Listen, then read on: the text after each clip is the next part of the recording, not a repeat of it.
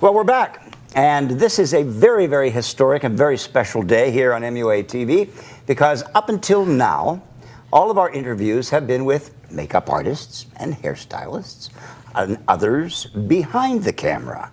Today, we have something really special. We have a beautiful young lady, very famous young lady, who's been in the business quite some time, who is a star of The Young and Restless at CBS. Miss Judith Chapman. Judith, thank you so much Joe, for being here. Thank you for having me. This is so much fun, and this space is so gorgeous. Isn't it? Thank you. Gosh, bless you all. You've got, I mean, it's all professional, three cameras Judith, and all this. This is our Hollywood satellite studio. This is brilliant. Our main studio is in Orlando, Florida, where I live. And you know, there aren't enough people in Orlando to interview, really, as far as makeup artists, hairstylists, and celebrities. So we find ourselves coming to Los Angeles, and here we are. And well, I am so honored to be the first on-camera person with all the brilliant people that you've done over the years, and little old me. Thank you. So I'm truly honored. And tell you, you are absolutely stunning. Oh, thank you. Thank you. You're lovely. I work at it. I work at it. Now, you go back here now. You know, I was looking at your resume, and we were talking before we get into this. You know, you mentioned something to me just now while we were talking before we got on camera.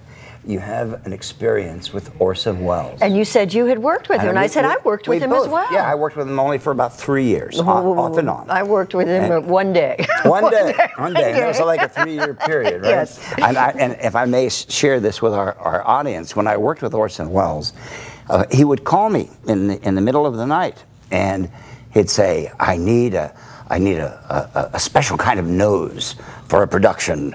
And I say, well, Orson, when do you need this nose?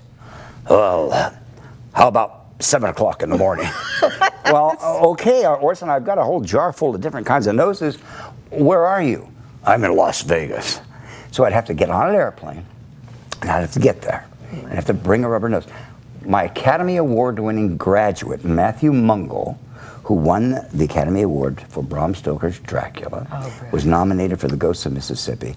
He applied his very first rubber appliance on Orson Welles, because we were doing the film Butterfly, and I couldn't stay on Pia Zadora, and I couldn't stay. So I thought, well, what a great opportunity to teach Matthew how to do this rubber nose, and to give him some real film experience with a big star. So I didn't want to tell him who the star was, because I was afraid he'd be petrified. So I didn't say anything to him, and we went to Las Vegas, and the maid opens the door, you know, and we come in, and she escorts us into the living room, and in walks Orson Welles. I thought Matthew was going to just faint right there, but he was a pro, and we went into his dressing room, and Orson sat down, and I applied the rubber nose. I said, now, Matthew, I'm going to show you how to do this. Did the rubber nose. I said, no, and I already spoke to Orson about it, and he said, well, I want to take it off. I want to make sure the kid knows how to do it. Absolutely. You know? So as soon as it was done, I said, Matthew, can you do this? He says, oh, yeah, I think so. And Orson, that was his cue to rip the rubber nose off. And he said, all right, now do it. Let the kid in. And the kid can do Matthew did. He did it in 5 minutes. He was remarkable. But anyway, we share that experience with Orson Welles. Tell me about your experience. Oh, well, you know, nothing so grand as working with him for 3 years. But I did one of his Paul Masson wine commercials. Yes. But it was a Christmas special, so it was a champagne. But there were problems with the script, and there was huge cast. But I was the principal. So I got to stand next to Orson, and there was a young man in the shot as well.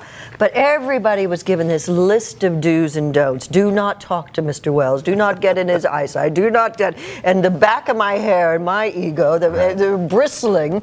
Everybody, we're shooting in this huge home in Brentwood. Everybody's told to go outside while the clients and the production company and the director and everybody's trying to make everybody else happy.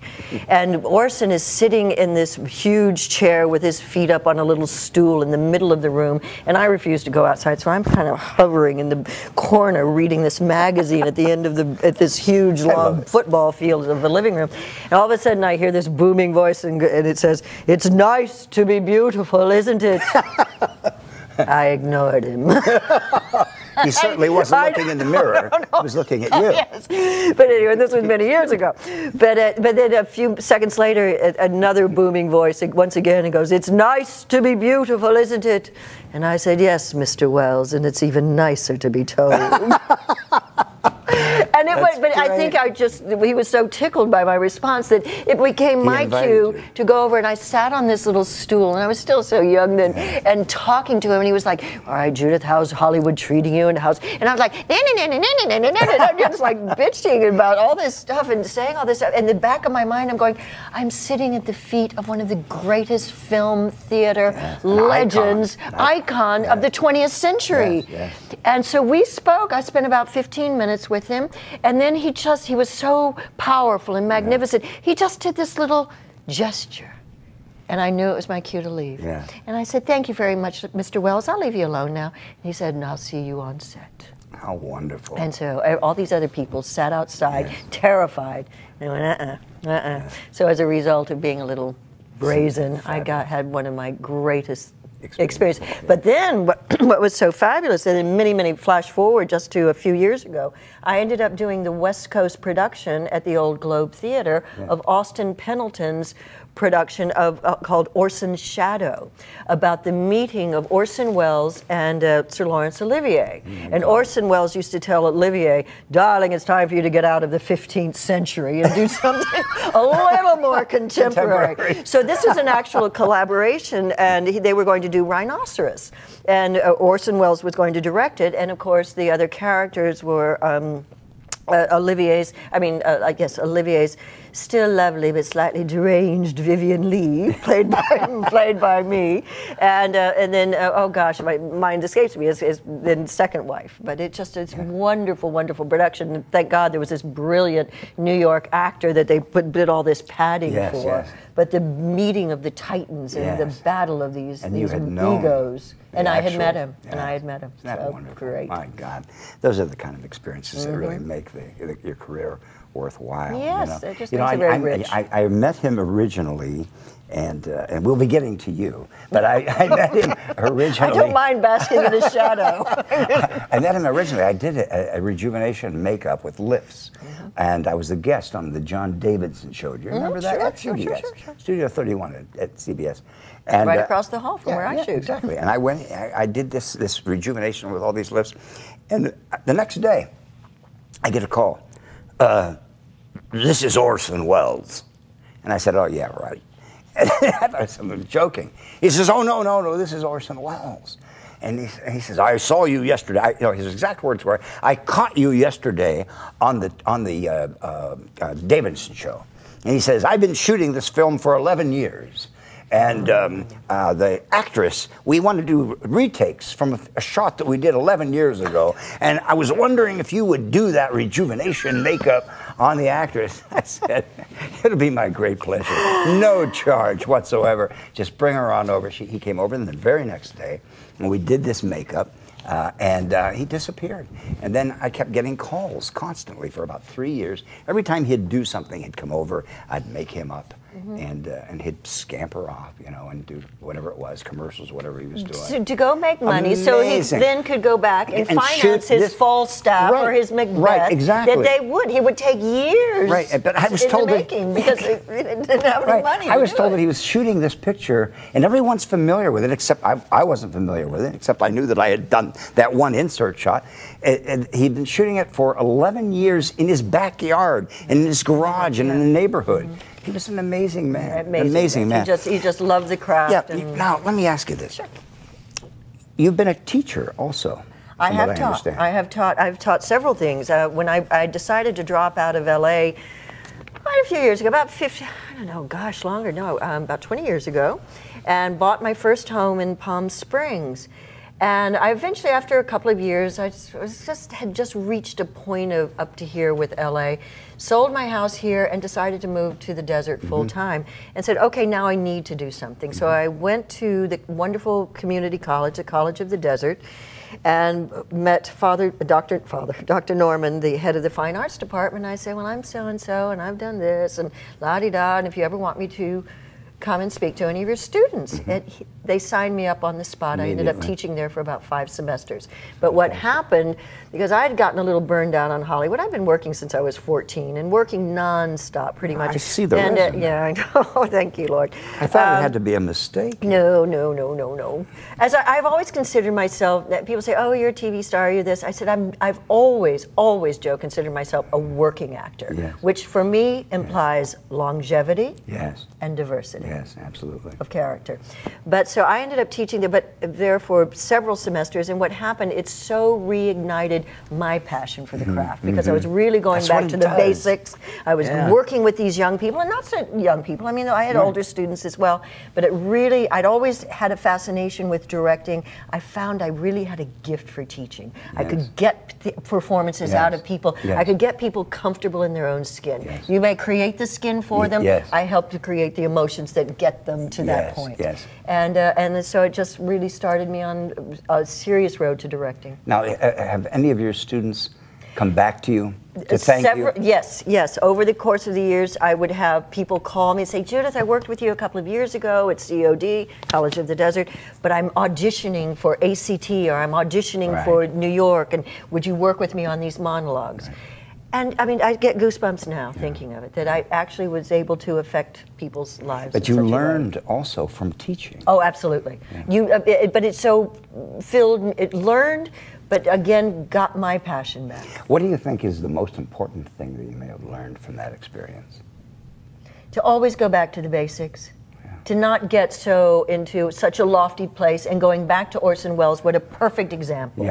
I mean, the films that he's done, the theater that he's done, but he was willing to work out of his garage, do a commercial with me, somebody like me, so he could make a few bucks, so he could go follow his passion. It's the passion. Having that child, that beginner's mind, and that excitement and exuberance, and not this blasé, oh, well, I do this, I do that. Forget that. And when you lose that passion, so that reignited and recharged my passion. Isn't that wonderful? Always, that every day in this business, if you have another day in this business, is a blessing. Yeah, absolutely. And I found that, and that's one of the reasons why I love teaching so much. And I love teaching the teachers who teach at my schools.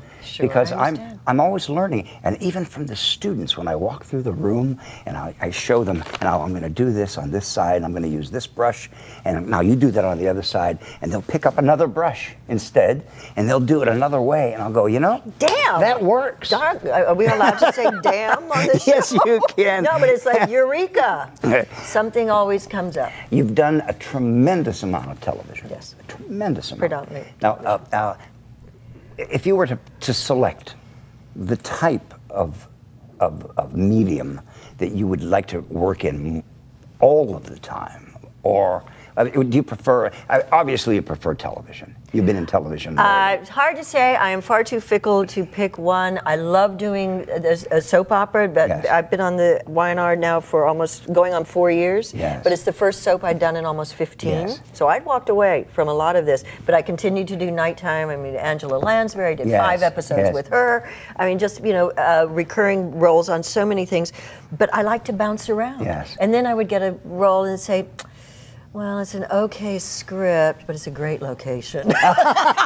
Let's go to Peru. It's time to get out of town. Let's go to Peru for a couple of months. And, working with this young actress named Sandra Bullock. Oh yeah, she'll do something. And so, so I love being, because people, especially on soap operas, they become so set in their ways and become so comfortable because of the security.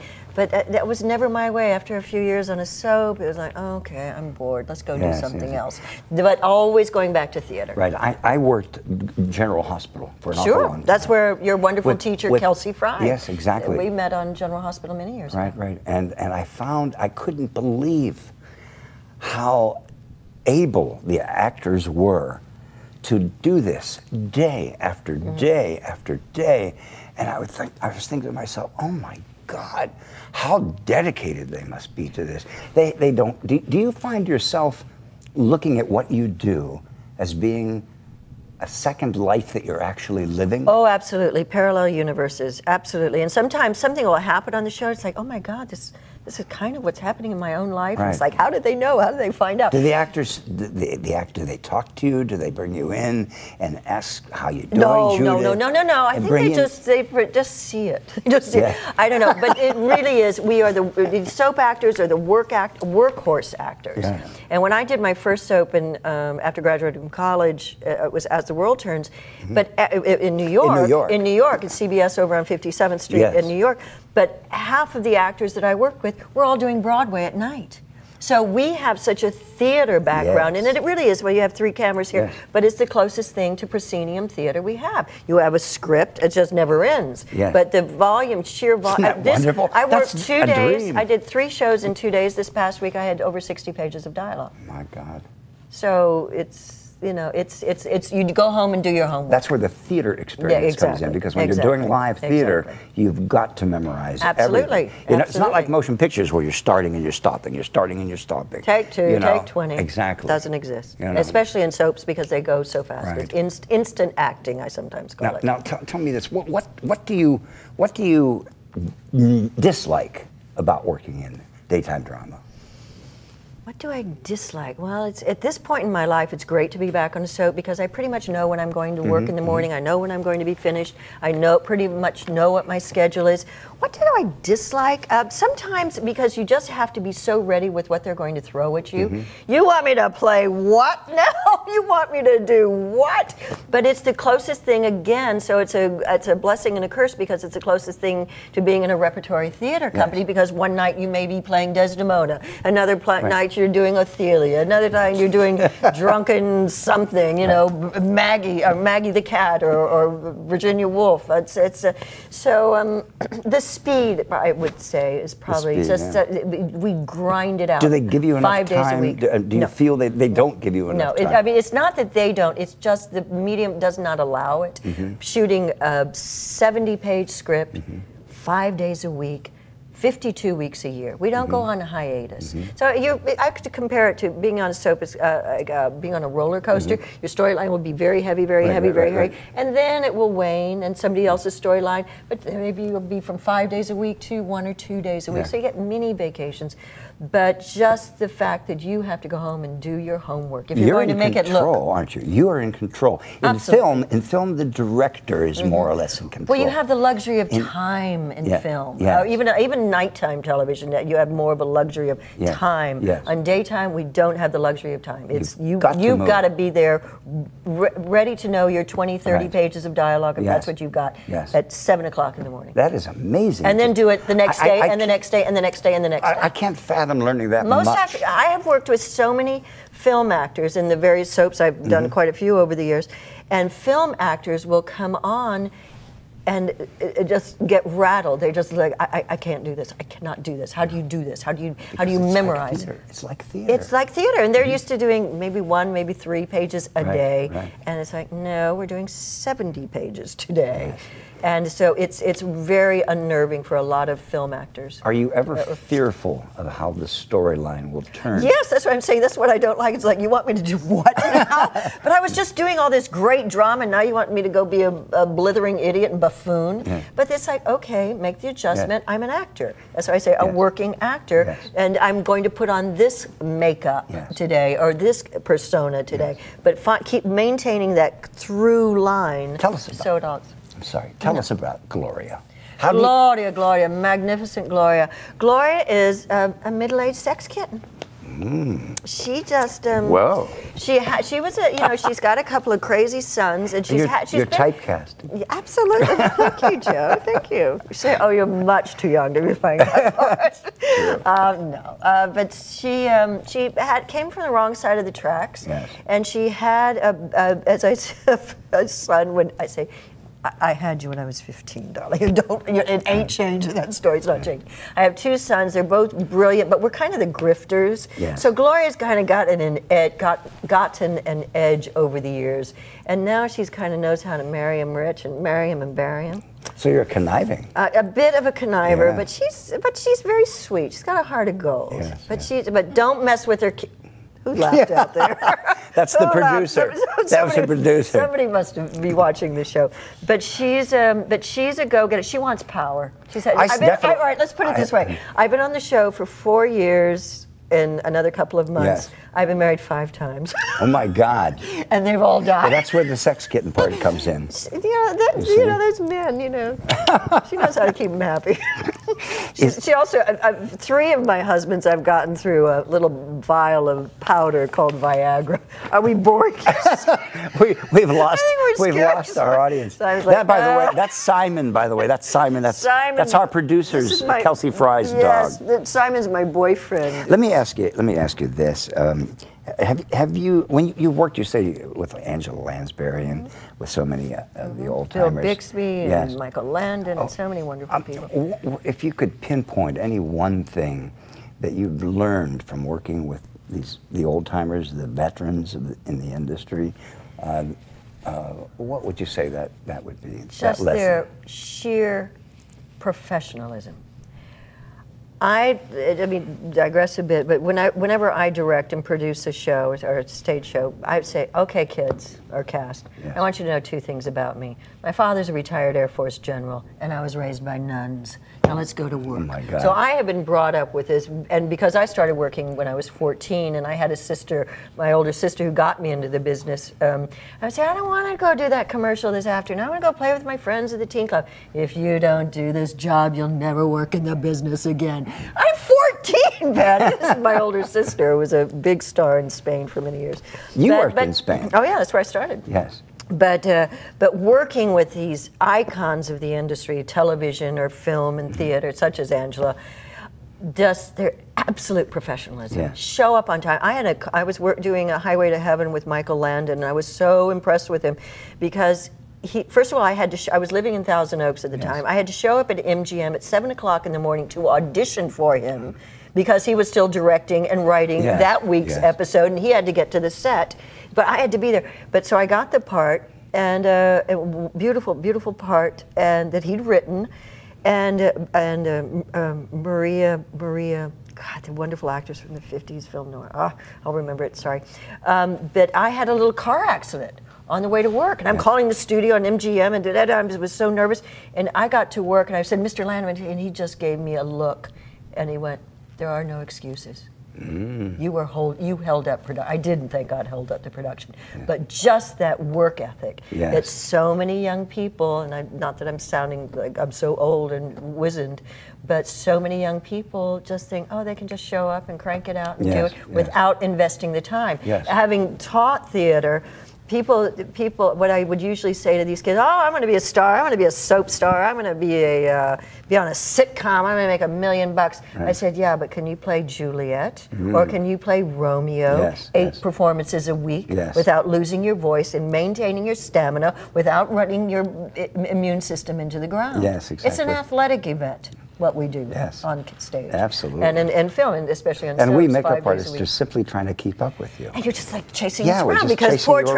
Travis did such a lovely job on me today. He's like, hold still, hold still. Well, you're gorgeous to begin with. You don't need any of this. No, and working with your side of the industry and working as that it is a collaboration. The artist, the makeup artist, and the artist in the chair. Now, have you hired a makeup artist to be your personal artist at any time during your career? Yes, Miss Kelsey Fry over there, your producer. We've known each other for over 20 years, and lots of still photo shoots. Thank you, Kelsey. I knew that I couldn't remember the name of it. Photo shoots and a lot of stills over the years. We've done brilliant stuff, and I've got it on video of her saying again, "Hold still," and I'm like fidgeting. Now you have to provide us with a few photos. Yes, I would love to. I would love to. I would love to. I would love to provide you with. Hopefully, I can find it when I go back to my home in Palm Springs.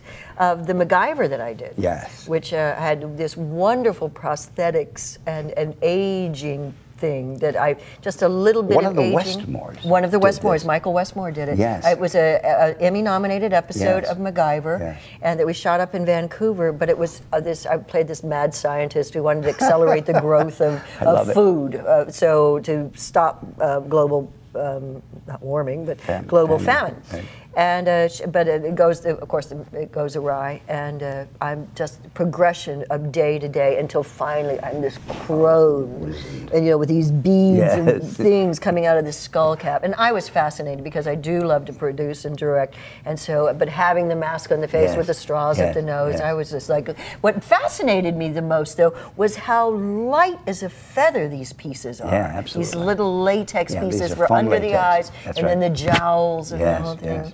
Very meticulously applied. Brilliant. Mike Westmore is a genius. He's one of the finest makeup artists today in the industry. Well, I feel so honored to, so many young actors, or not even so young, rarely have that opportunity to really go through that process. So I feel very, very fortunate. And to work with a Westmore, the famous Westmores of Hollywood. Do you know they're going to be given a star on Hollywood Boulevard? I think Mr. Travis just mentioned that. Yes. Brilliant. Yeah, I'm going to be there. It's going to be a very historic event. I'm looking forward to that. Yeah.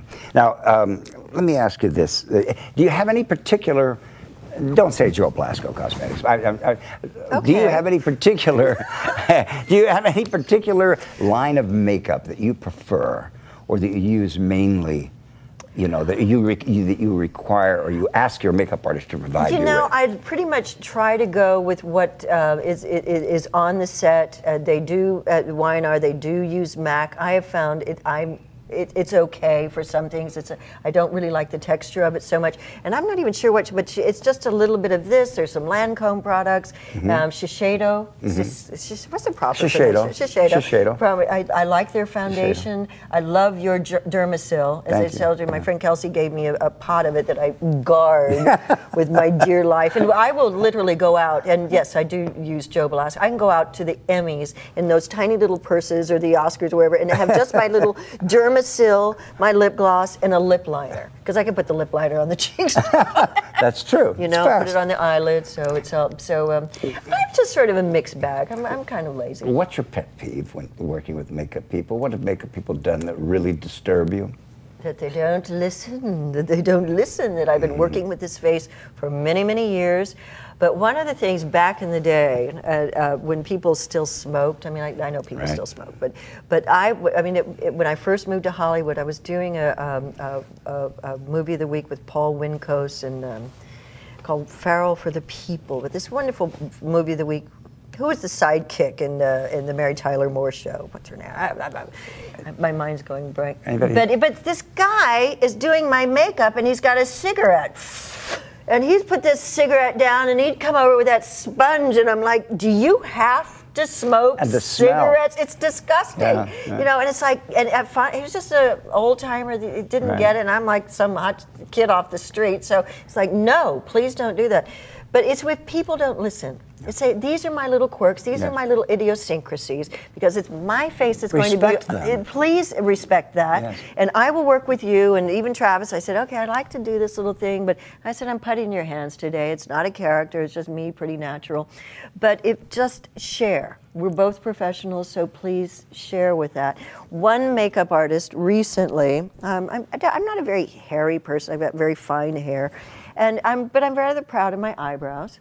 And this guy wanted to do a little tweaky on a couple of hairs, and I didn't have my glasses on, and it took me a day, tweezing, and it took me a day to realize he'd cut the back 1/8 of an inch, 1/4 of an inch. And Kelsey, thank God I told her about it, Kelsey, and she brought over this lash strengthener. She said, put it on your eyebrows, to help build it up again. And I've been, when I first started on the show, I was back in New York, the Emmys, daytime Emmys, were in New York, and I went to some shishi salon. I said, oh, do my makeup, and I did the what is it, this is spray-on makeup now, the airbrush, which I never had, which was kind of wonderful. But he even said, my God, you have the most beautiful eyebrows. And I said, oh yeah, Wendy in Palm Springs does them for me. But where when this in Palm Springs, yes. She just finally did them. Now that Wendy Ray, and it's the salon that I go to for facials and my hair. It's Salon 119 in Palm Springs. Perhaps we should go and visit her. Absolutely. Maybe we'll visit you, Wendy. Yes, you do a beautiful job. Thank you. Every time I say, Wendy, your eyebrows have gotten complimented in New York and LA, and now Joe Blasco. I learned how to do brows from a fellow by the name of Mr. Gilles. Who was that name. He was one of the top Max Factor makeup artists in Rome. And when I was in Pittsburgh going to cosmetology school, I used to, leave during lunchtime and walk around and go over to the department stores and check out the cosmetic counters. And one day when I went into Kaufman's department store there in downtown Pittsburgh, there was this Italian makeup artist doing this work. And he didn't speak a word of English. He only spoke Italian. And I spoke Italian, lucky for me. So I spent I didn't go back to school. I spent the entire day there. And he was one of Sophia Loren's makeup artists. But the one who actually designed her eyebrows. Which, she's got the eyebrows. Oh my God, then. The best in the even world. Today. And she's still a beautiful woman. And Max Factor at that time had a pencil, an automatic eyebrow pencil. It was called a fine line pencil, Max Factor fine line pencil. And it had a little tiny little lead, you screw it up, and I watched him, and his hands would move like a mile a minute, and every stroke was absolutely perfect, and I could see that he was the makeup artist that did Sophia Loren. It was every stroke just perfect. And I thought to myself, I asked him, I said, Mr. Gilles, I said, how old are you now? He said, I'm 28. And I said, oh, I just pray that when I'm 28 years old, I'm going to be able to do eyebrows like that. I was. And I studied that, and I practiced. Well, it's an art form, and I was so angry, and it took several months for me to get it just became, oh, please, fill it in, fill it in. So it truly is an art form. Your skin is gorgeous. Thank you. You're absolutely a flawless skin. And you don't have very much makeup. She is wearing very, very little makeup. What skincare products do you use? I use different things. I've used Epicurean over the years. I've used Perricone that we were talking about before. Right now I'm using a few SkinCeutical products. I had a bad reaction to something that was supposed to take stuff off, peel. And I had a really bad reaction because it had sulfites in it. And I won't mention the product, but I was just broken out from red. Oh, yeah. So, I was back in Palm Beach visiting my folks. They live in Florida. And I'd said, Mother, my skin, because it had crept up onto my eyelids, even though it's not supposed to, it was supposed to, but it moves, and I'm very animated, as you can see. So my eyelids were all crepey, and my mother said, just put Vaseline on it. I said, Vaseline on this face? Are you kidding? I've spent thousands of dollars over the years with Vaseline. Turned out to be the only thing that worked. I put pure, plain old Vaseline. It's mineral oil. Now, exactly. Yeah. And you think mineral oil, we're all horrified by mineral oil. But SkinCeuticals has this heavy-duty skin balm. Yes. It's actually for the body. But I've been using that as my face has gotten more mature, so I'm using more heavier stuff. Yeah, but the mineral oil thing about mineral oil being so bad for you. See, this is just no. It's a marketing tool. It's a negative marketing tool to pull people away from using specific products. There's nothing wrong with mineral oil. We've been basking and dipping our babies in it for the past 100 years. I don't think that it hurt any of the babies. Baby oil is mineral oil, and most of the makeup removers are mineral oil. So it's I've gone back to basic, and so I do use a SkinCeuticals product, and the what's it called, the hyaluronic acid that's supposed to help absorb. But it's plain old. I mean, it's a glorified Vaseline, but it's got some E in it. But it just put my skin back together after some of these things that were supposed to do so much for my skin. Just had me so broken out and peely and tight and crepey for a couple of weeks. So. Well, it's working. I think simple is better.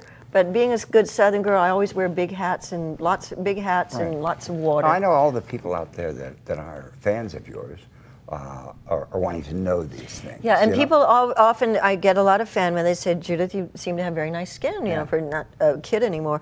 And I say, well, I work at it. But they say, what do you do? And I say the top things: wear big hats, drink lots of water. And I personally think you're better off having a couple of glasses of wine or a martini better than that Diet Coke. I'll go along with that. Yeah, you go. It's like, hello. There's the best skincare advice it's just like, that I've heard. And then I'd say, but I do so much yoga, and so I stand on my head a lot, but it's about circulation. So I'm a great believer in exercise. Do you have do you prefer going to an esthetician for your skincare procedures, or do you prefer a dermatologist? I see a dermatologist because I have, having grown up a competitive swimmer and diver, and my father being from South Florida and grew up on boats, and he and his brothers always had boats. So I have, and being very fair and Irish and the whole skin, there's a lot of skin. My father and one of my sisters have had melanomas on their face, and so I'm very conscientious about it. So I go to a dermatologist, but I don't do the laser thing. He just zaps me with some, what's it called, liquid nitrogen, and gets rid of the brown spots, but it also gets rid of any possible little problem areas. But I'll go and have wonderful, deep, relaxing, healing facials. Yes, a lot. yes. I'm spa queen. Yes, very good. What's your beauty? If you could pinpoint one thing that you could say, this is my most important beauty secret, outside of you're having fabulous skin to begin with. What? And not the mineral oil or not the Vaseline. No. I would have to say yoga. Yoga. In a weird way, because I said if people would just learn how to breathe properly, how to breathe deeply and fully, not just from here, but all the way down. They would oxygenate the cells, they would oxygenate their muscles, they would improve their circulation, they would improve their heart rate, they would improve their blood pressure. But standing on their head, whether you do a passive yoga or a more active, challenging yoga, which is what I do 90% of the time, but it just stimulates, it's not going to kill your joints, it's not going to hurt your knees if it's done improperly, and I blame that on the teacher. But I would say yoga, because even bending forward and just doing an inversion, just touching your toes, letting the blood rush to your head, you're strengthening the vessels in your head, first of all, so you're reducing the possibility of stroke, dementia, because you're strengthening the blood vessels, but it's circulation to the face. I mean, how often do we go and get slapped around? I'm going to have to start standing. Stand on your head, Joe. Stand on your head, just bend over. You're very knowledgeable of all of this. Well, I work at it. I work at it. Now, do you do the yoga at home? I do. I do have a pretty good home practice. I'm pretty disciplined about that. But I taught yoga for several years as well. So I have a lot of background. But I know I have a wonderful studio here in town where I go. And if I'm not at the studio, I was there before. I was there at 10 o'clock this morning before I came to see you. So this was my 5th yoga class this week. Amazing. So I'm pretty serious about it. How do you find the time? Well, I have no life here. I work and I work out. I go to the studio, and as I said, James, my other half, we live in the desert, so my puppy dogs are in the desert, so I have a very pretty, and when you have to learn 20 or 30 pages of dialogue, it's like you don't have much life. So. Let's get back to the daytime drama questions. How knowledgeable are you of the lighting and that they're using, and are you happy with the way they light you? 70% of the time. Sometimes it's just not going to be that flattering, and we are in HD now. So but they on this particular show, they really do make an effort. And so Ray and Bill are wonderful lighting designers, and they really do come out. They do take the time here, and they may not take the time for rehearsal, but they will take the time to make that show look pretty. So, but yes, I'm very. When I was 14 and got into show business or commercials, in my first film, a spaghetti western, as a result of my older sister. But she gave me very wise advice at that ripe old age of 14. She said, Judy, not Judy, of course, it's nice to be friends with the director, but really make friends with your lighting man. That's right. I went, aha! Lighting. So heck with the director, the lighting man. And the cameraman. And the cameraman. So do they use a small lamp above the camera? Not very infrequently, no. So it's all overhead. It's all overhead. It's very, very infrequent. I remember, I'm from the day whenever they painted all the walls black in all the daytime dramas that I worked. Really? They painted the walls black. Why? Because there were so many boom shadows everywhere. So they wanted, there was no wallpaper, there was nothing. Oh, that's funny. No. They are very conscientious about stopping takes. So now, what do you think of the new HD? How do you feel about it? What changes have they made in your makeup?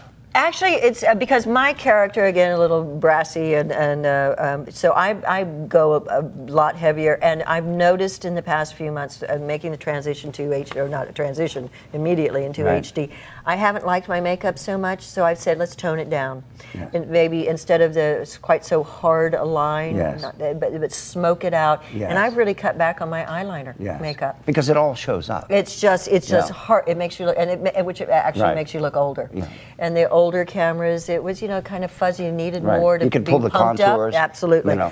But with this new HD, I found that even for Gloria, Right. crazy, flashy Gloria, Right. was lots of color and lots of wild clothes. You have the biggest eyes. I know. They are so gorgeous. Thank you. To what extent do you use those eyes? Oh, what do you think? She just goes for it on camera. Once upon a time, when I was on General Hospital, I worked with a wonderful old guy, Jay played Nero in one of those wonderful Roman films, but he was a great friend of Betty Davis's. And he used to say, he said, Judith, you were and I became referred to as the Betty Davis of daytime. And he said, I've told Betty Davis all about you, and she watches you now. So because she's watching me on this show, so I ended up writing her a letter, and I said, dear Miss Davis, I've been obviously a fan of yours for my entire life, but people say that we're so much alike, and they're calling me the Betty Davis of daytime. I said, I don't really think we look that much alike. It's just about big eyes and lots of attitude.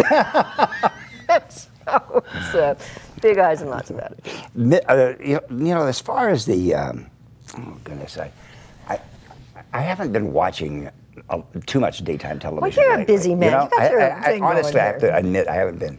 But what I have seen, and we at the studio in Orlando, we have several TV monitors. One is for ABC, CBS, Sure. NBC, Fox, blah, blah. I've noticed that most of the daytime dramas are very dark. They seem to be lit very dark for some reason. Why is that? Is there any? Well, I really is that don't- ever discussed in production meetings? I or? see that once in a while on our show, but I think it's more set-driven than an intentional, than a conscious decision. I'm really not smart enough to say about that, Joe, but I do know that one of the shows back east, speaking of lighting, Guiding Light, has now moved out of their set. It's a CBS show as well, I believe, and are shooting in some house in Brooklyn. They've taken over some house. It's all handheld with maybe a spotlight on top. Amazing? It is the most unflattering. Yes, I said I would have have to leave the show or just never watch it again because it is so bloody unflattering. Yeah, I agree with you. But as far as the darkness, I think they're just maybe trying to compensate for some of this HD and make it a little more moodier instead of just this broad stroke flat line. What about the sex? I have a sex scene tomorrow, as a matter of fact. Sex on it. Isn't I it said, as one of the production. As a matter of fact, she's preparing. She's preparing. I have great men, and I'm involved with now. As I said, I've been married 5 times on the show, but I'm married now to Ted Shackelford from Knots Landing Days. He's on the show. Actually, I've been married to him 3 times. I killed his twin brother. He came back, and I married him again as his twin brother. And also Michael Gross from Family Ties. Yes. Played Michael J. Fox's father. He's on the show. So he's the father, it turns out, of my older TV son.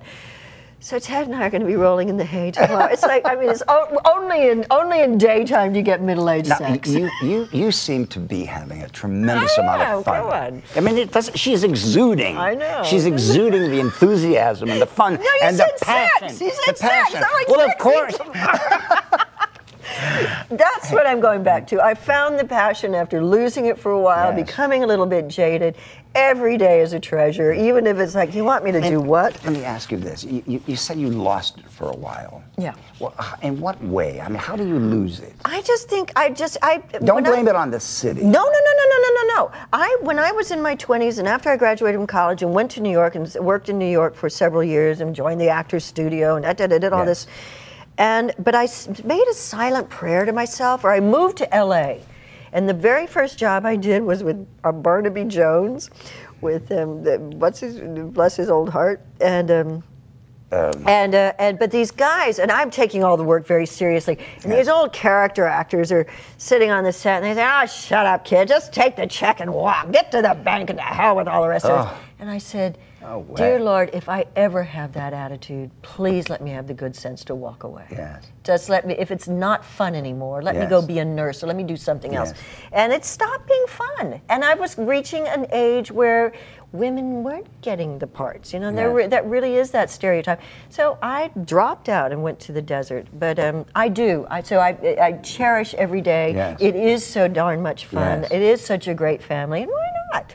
You know, this is fun You stuff. live it, and they are very, if I may say so, very lucky to have you. Thank you. Well, it's when I came back to daytime, and because I was getting a little tired of the desert, and I said to James, I said, if I get a series in Vancouver, I'm going. I'm burned out in the desert. I'm doing theater. I'm traveling the old globe. I'm doing my one-woman show. I'm doing an occasional film here and there, 28 days. My second film with Sandra Bullock. Yes. And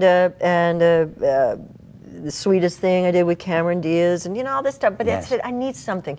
And this opportunity to come back to daytime came up, and I went, that's it. Yes. And I had to audition, and I went to the first audition, and I went, called James, called my agent, and I went, this is it. I'm getting it. Not going any further. That's done. Had 3 auditions, and that was nearly 4 years ago.